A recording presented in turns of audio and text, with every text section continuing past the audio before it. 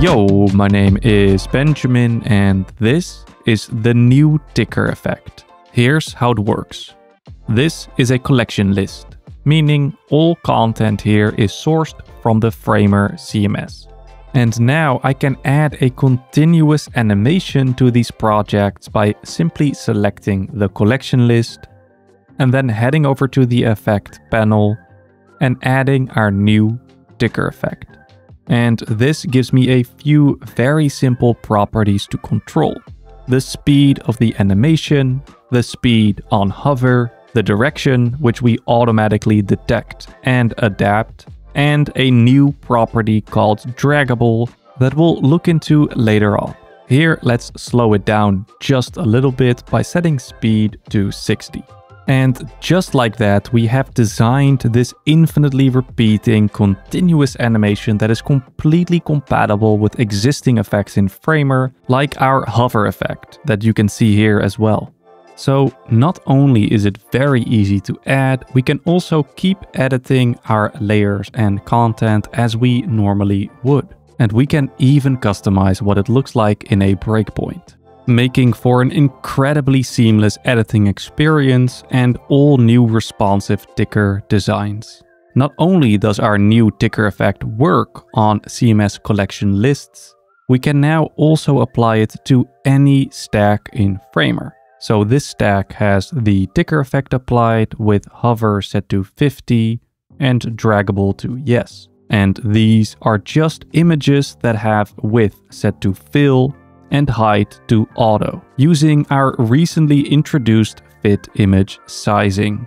So here you see it also works on stacks, and on hover it slows down.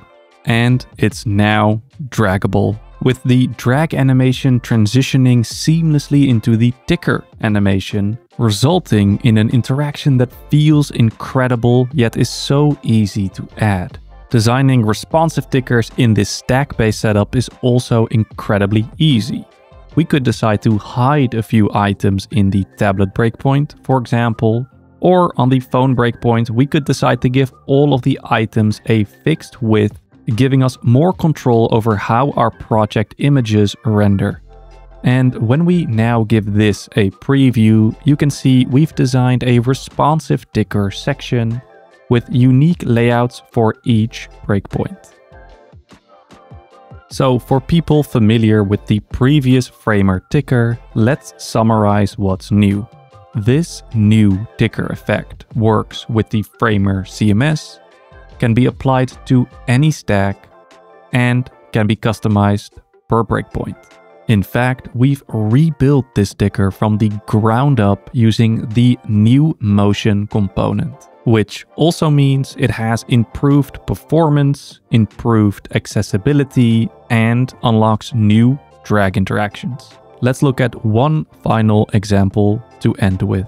Using this new ticker effect, I can also set speed to 0, while keeping draggable to yes. And then let's also add a web cursor to our stack here to indicate this section is draggable. And now we have essentially created this infinitely draggable section that we could continue customizing, but would work great on many landing pages and portfolios. That's it for this video. Thank you so much for watching, and as always, stay tuned for more updates coming soon.